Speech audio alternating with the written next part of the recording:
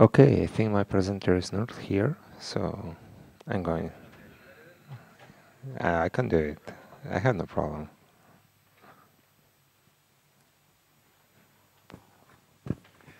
All right, I'm going to introduce Ramon. Everybody knows him, right? He's been a long time Plone contributor and author or co-author of Guillotina, and now he's going to talk about Guillotina CMS. Thank you. So,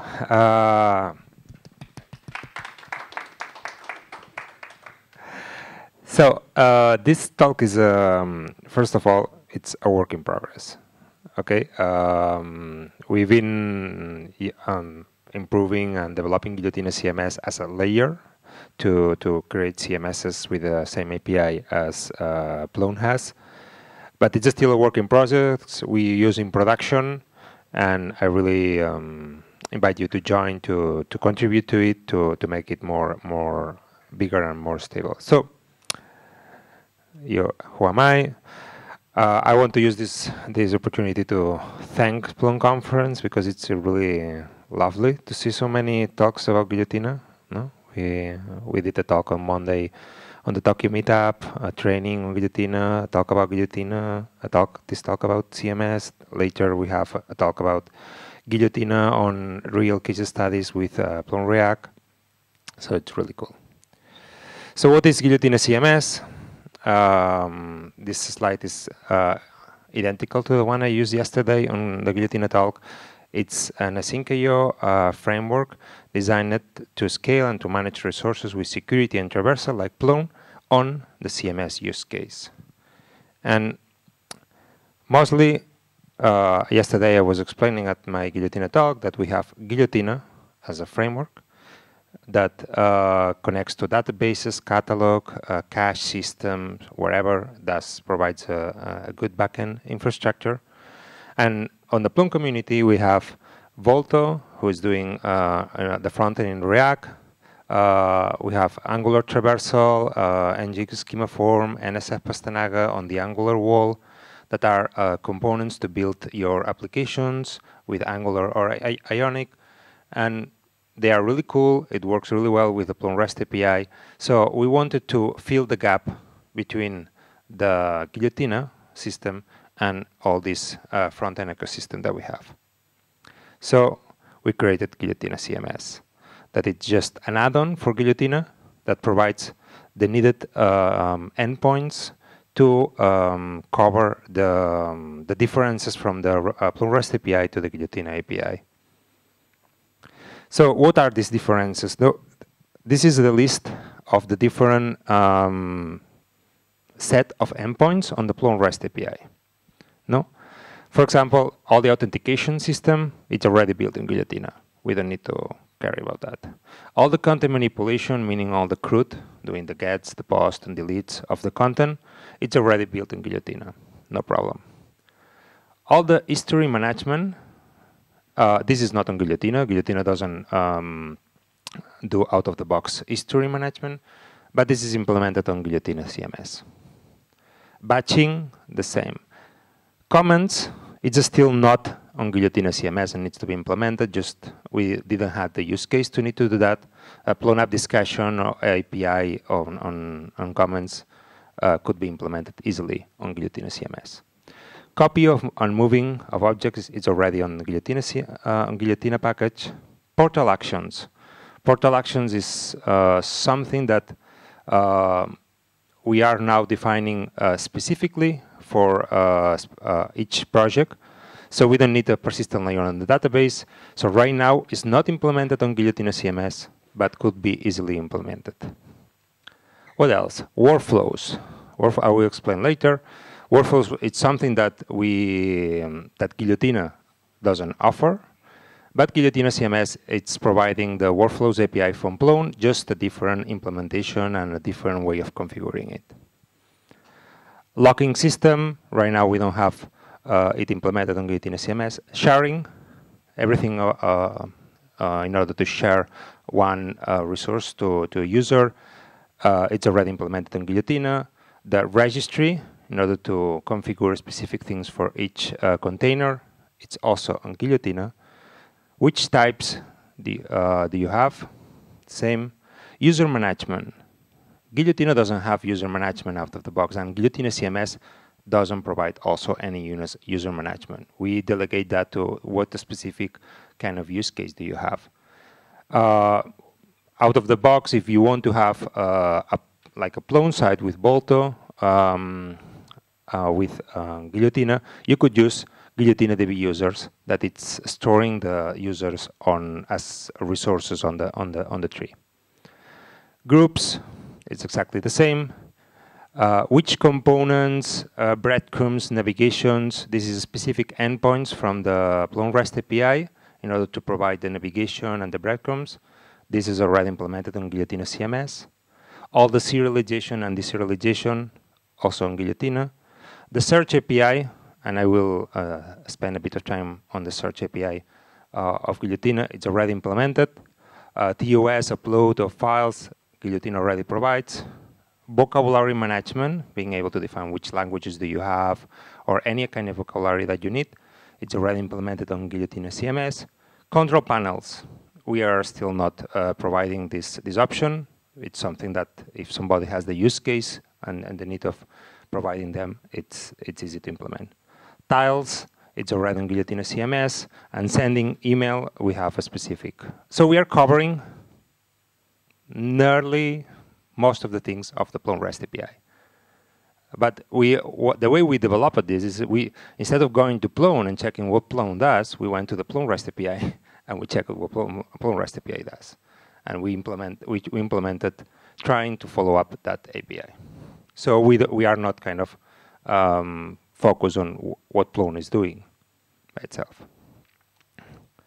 So I'm going to cover just some of the most important things that from this list that we implemented on the Guillotina CMS. Vocabularies, right now we have 3 vocabularies implemented. It's just languages, workflow states, and content layouts.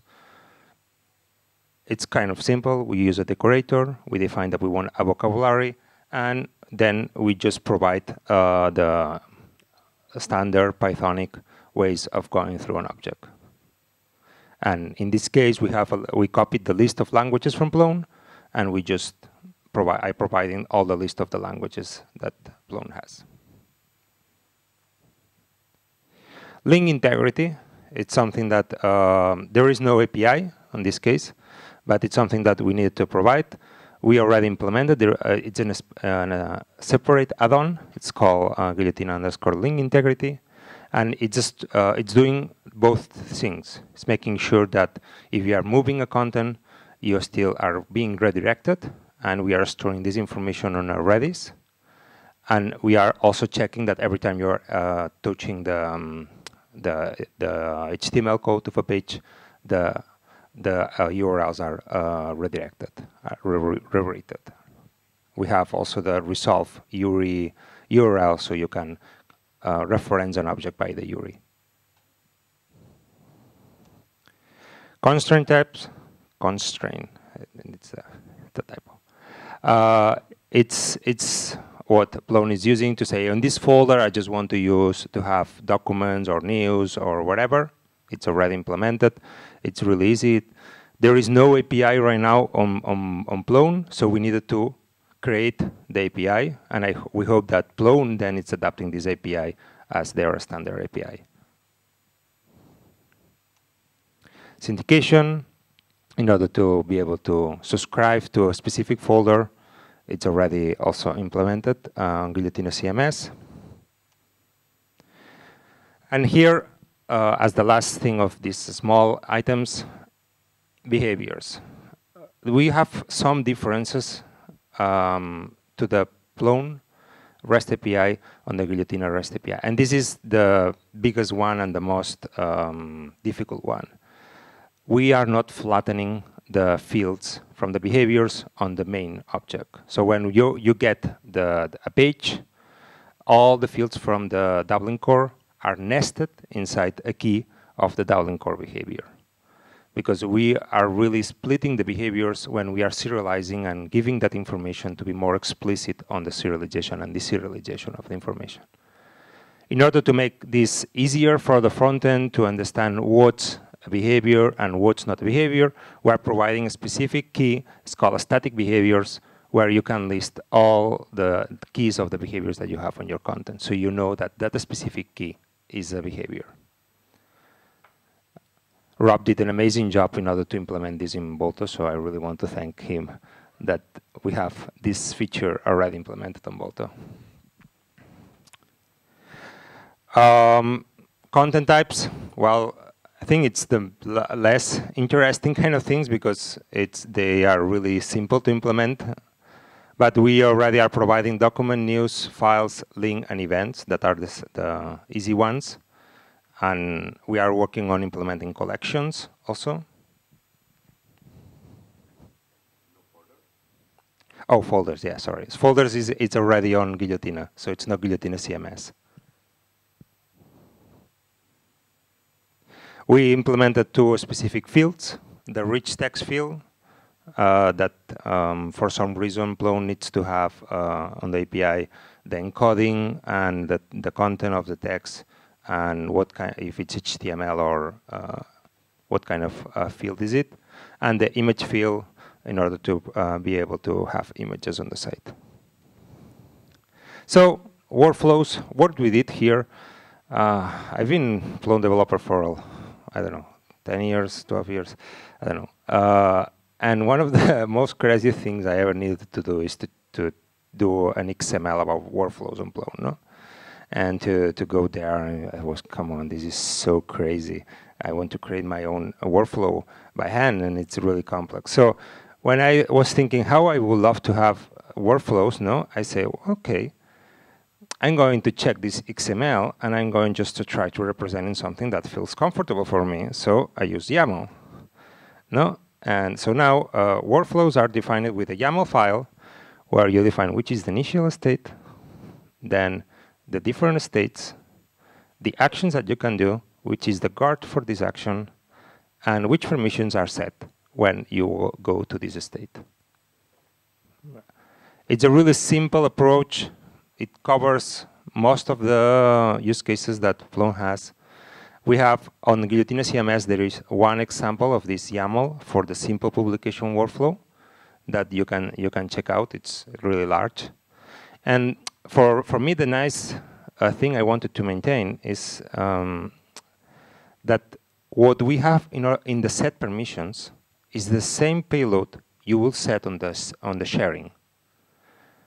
So what you know when you are doing a workflow, you are publishing something, you are applying the permissions the same way you will do a sharing post to modify the permissions on that object. By this payload, you could copy and just use that on the REST endpoint. We still need to provide mechanisms in order to execute code when the action happens or do more crazy things. But it covered our use cases right now, and at least you are able to publish and unpublish content. And it's also used internally. You have an event where you can subscribe, and so you could also write code when something is published to do whatever you want. Search. Well, we had a long discussion with Timo. It's a shame that he's not here, because when I was facing to implement search, I was facing the search URLs from Plone and column list, different arguments.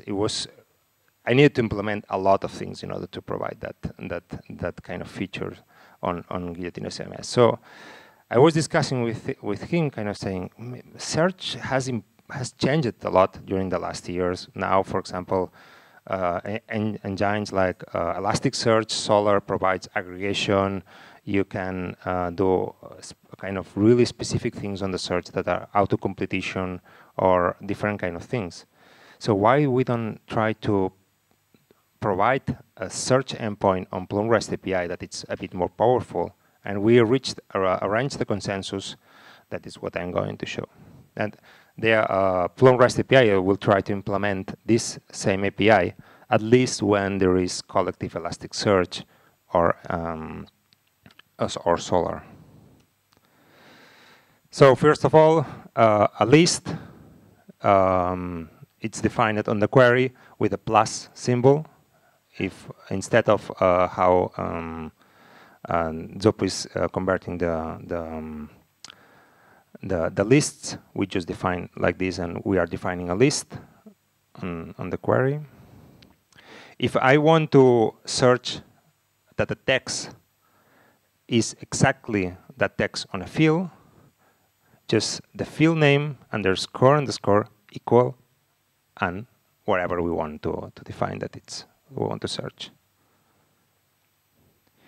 If we want to search that this text may be on the field, then we use in instead of equal. If we want to search that it's not on the field, we just use the underscore not.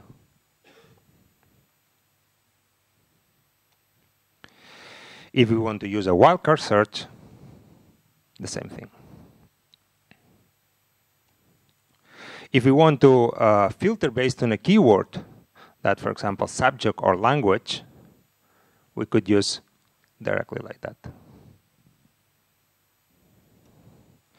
If we want to work with numbers and we want to say bigger, equal, greater, the same kind of modifiers. The same for the dates. Then when you know what you are going to search, you want to say, okay, now I just want to get some specific fields. I don't want to get all the different index metadata fields that I might get when I'm getting a brain. So I can define which specific fields I want to serialize and which specific fields I don't want to serialize on the payload I'm going to receive. Then, of course, I want to sort. I want to define a batch size in order to do batching on the search results. Aggregations, that's something that is only supported if you have Elasticsearch or Solr, that you get how many objects there is for a specific keyword elements that you want to filter out in order to provide a facet navigation. And for the path, we have a specific modifier that underscore starts, so you can define that your path starts with Plone folder. So really easily, this is to escape the plus if you want to use the plus.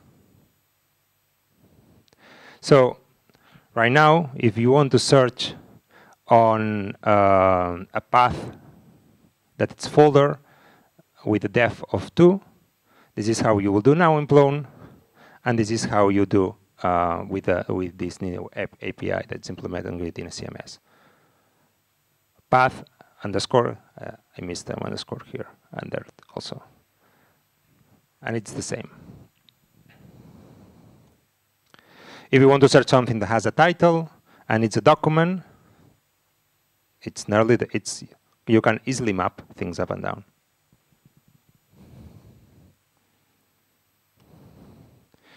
If you want to do a more complex search, kind of that it's published, that that has a specific portal type and it's the review state, you can map it to aggregations.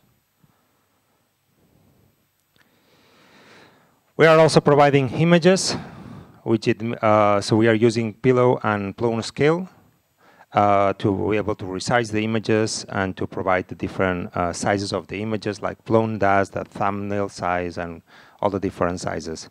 So you just need to reference the resource at images, the field name, and the scale that you want to use. And the scales are defined on the configuration.yaml. We have pops up. What it means is that you can subscribe to changes of one object. So we will see later a demo about that. And now we are going to see the demo. So the demo is going to be a bit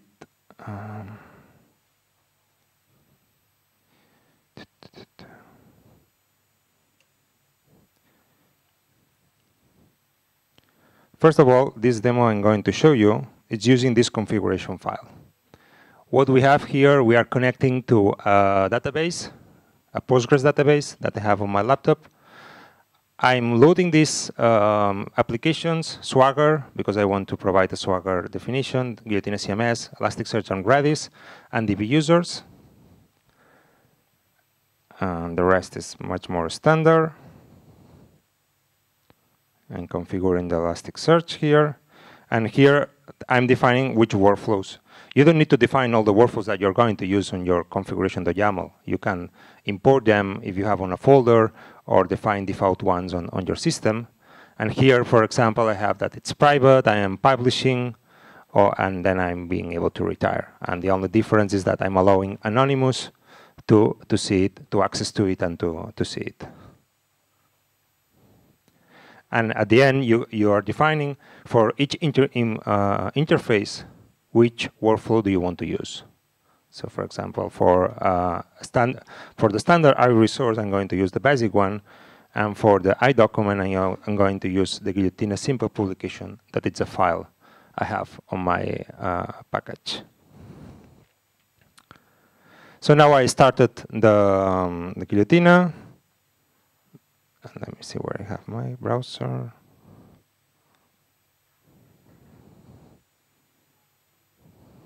Here. By default, Guillotina provides you executioner that it's done by Eric and Matilde, which is an amazing kind of ZMI, but for Guillotina, where you log in here, you see that we have one database. There is nothing here. So we are going to create one container. It's what is one site.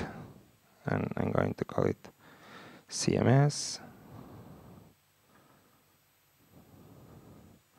Once I have the site, I can go to the add-ons. And OK, I want to install DB users. Now you see that it created two folders, one for the users and one for the group. And I'm going also to install Guillotina CMS. Both of them are now installed. I can go to the CMS here, and I can decide I want to create a new folder.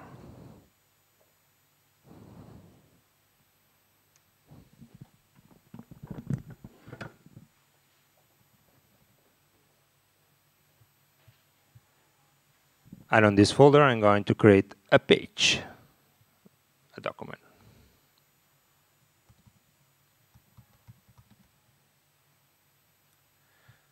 And now, in this document, thank you to the release we did yesterday, you're able to edit, and you see a rich text editor here, and a full edit page of the document, where you can even go to here and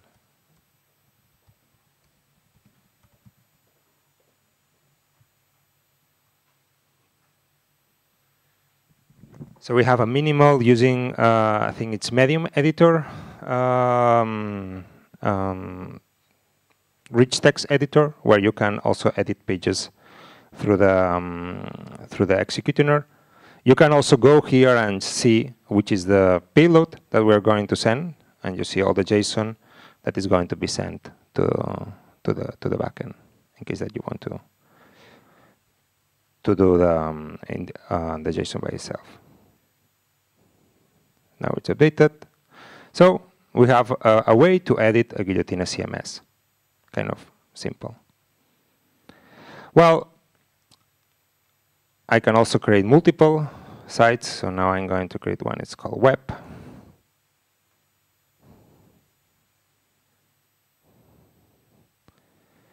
And now I'm going to go to... So I have two versions of Bolto here. One, this is the standard one, and this is 3000. Yeah. So this is Bolto.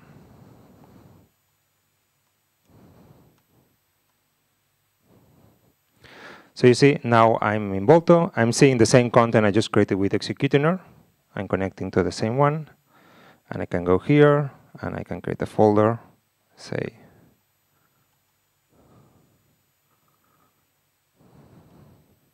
oh, I need to set the title, sorry.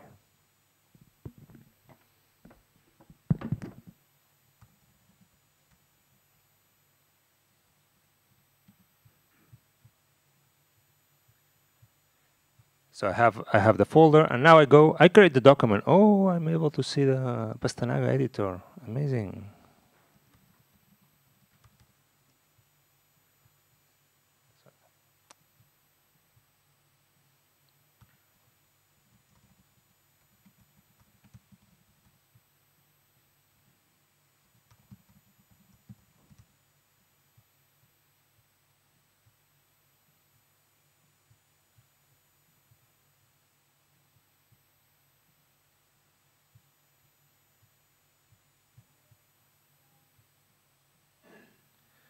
As you see, I've been able to push an image, no problem, everything works. I have a Plone site, and the backend is Guillotina CMS. And I can even go to the search. And, well, I'm receiving a lot of things, but we are able to search for the content. So that's Pastanaga with Bolto and Guillotina CMS. That's really great. Even we can go to our Swagger here. Now we can check here what we have. I think I changed the CMS.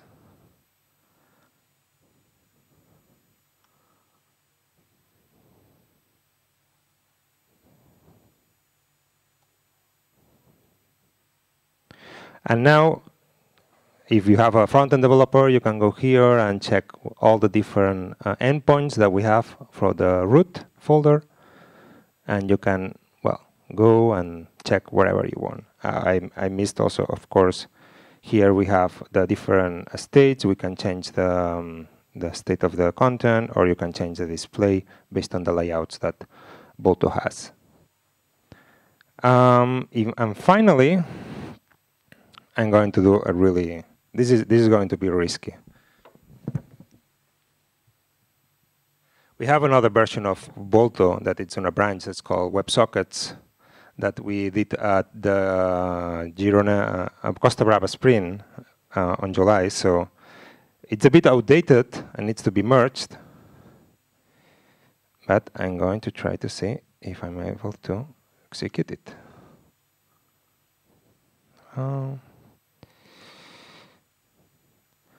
So here I have to, let me get it down. Where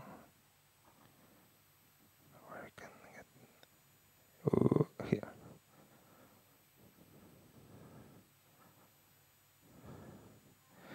So I'm going to create a page. I'm going to say it demo.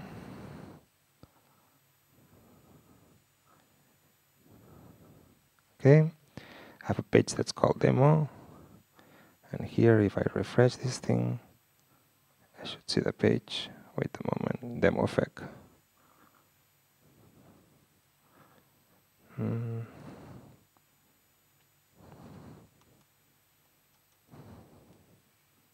Sorry.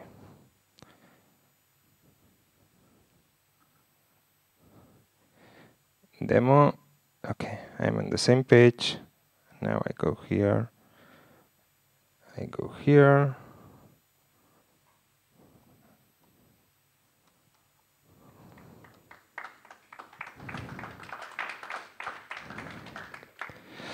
All the connection between the Bolto, it's going through a WebSocket. It means that every GET request, POST request, everything that needs to interact with the API, it's done through a WebSocket connection. That plus the option of being able to use the PubSub allows us to interconnect. And here we are using the diff match patch protocol from Google in order to map differences on the fields. But it took us, I don't know, 1 day or 2 days to do this proof of concept.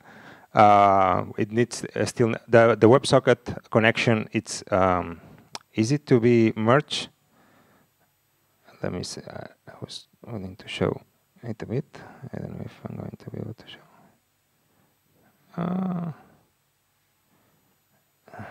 Network, WebSockets.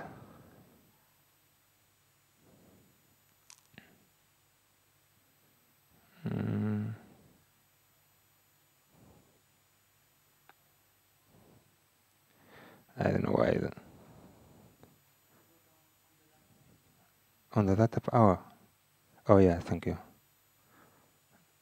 So the screen is so small, I can't even don't see it.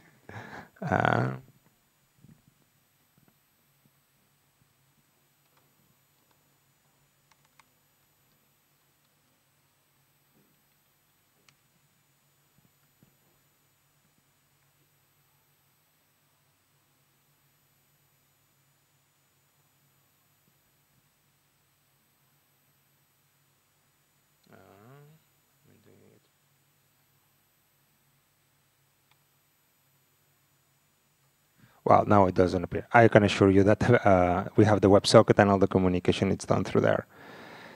I can show you later if anybody's interested. I don't know where I have my here. So I think that's all. Thank you. I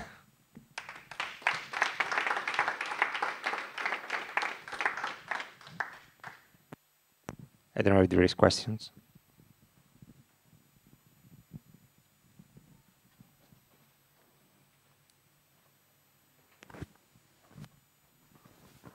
Thank you. Might be a bit a stupid question, but on the search, you were showing a search by date. And how do you define which format of the date? The American format where you have the month first and the day after, or the European format where you have the day first and the month after? Here we are using the magic of Python data utils, which is able to parse, and at the end it's this library who is able to parse and detect what kind of data you are sending and try to be as much as smart as possible to detect that. There is a library in Python which you send a date in a string format and it tries to guess which is the best match. If you do the year wherever you want, it works.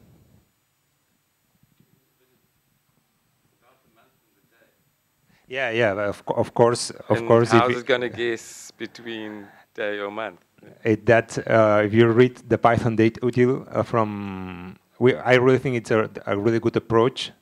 Besides that, it's just a matter of that you are defining that on your code. But right now, in order to deliver something fast, we are using Python data util.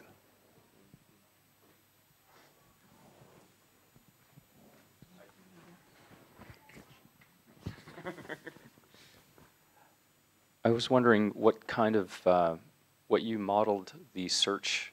I guess the pattern. My brain's not working. What did you copy, or did you copy the way that you pass search parameters? Well, I tried to do a bit of research about how different systems are doing these sending parameters, no, and mostly oriented to content management nowadays. I don't know, LiveRay or different other systems. Also, how Google is parsing these variables and how people are used to use these modifiers. And I just try to reach a consensus that fits with Elasticsearch and Solr behind it.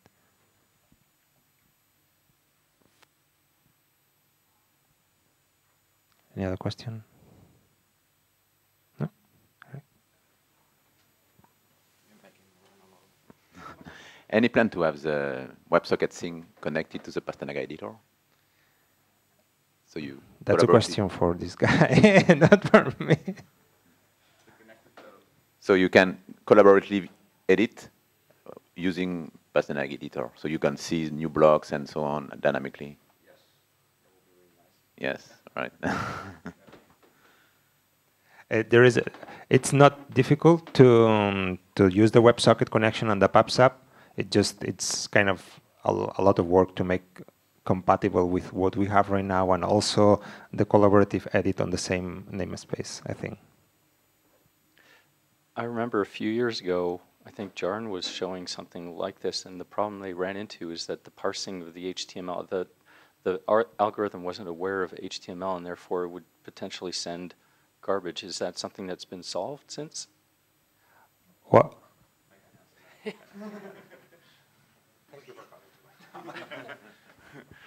Yes and no. So fixing the HTML isn't fixed, but in the Pastanaga editor, we're using Draft.js, which under the surface uses JSON, and just JSON with some text, so we can actually do the divs on there. So we can do it. Yeah. Okay, nothing else? Thank you so much.